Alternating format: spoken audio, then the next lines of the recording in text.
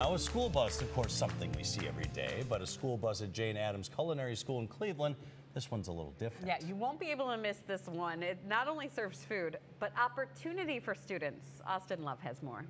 We're going to come up with something hot for you today.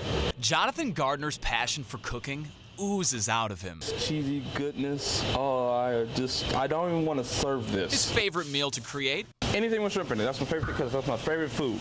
It's the joy his creations stir in others that fuels his love for the kitchen. For me and for any chef, it's the wonder bite. Once you see that, oh, it's just like, yes, you succeeded at your job. It's a passion that he has found at the Jane Addams Culinary Business Career Center in Cleveland. That looks awesome.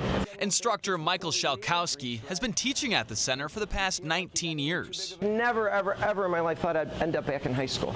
And even though it wasn't his original plan, he's been using his culinary skills to inspire students. Yeah, that's the best part of it, yeah. Their newest kitchen, an old school bus. Our stove, our flat top grill. Converted into a full-scale kitchen on wheels. You know, microwave, gotta have one of those, so. A surprising idea. I was like, a food bus. I'm like, you mean food truck? No, they said a food bus. They pulled it up to the school. It's like, oh, really? As much surprise to the students as the customers that they serve out of it.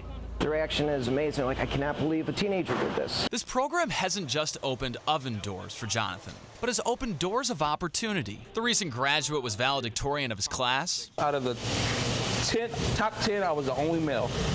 #1, only male. The young chef earned 3 scholarships to attend the Culinary Institute of America. Well, it's time for me to branch off and go see new exciting things. As Jonathan and the rest of the students pack up for their first ever public bus stop at Walnut Wednesday, their goal is to serve good food to the public.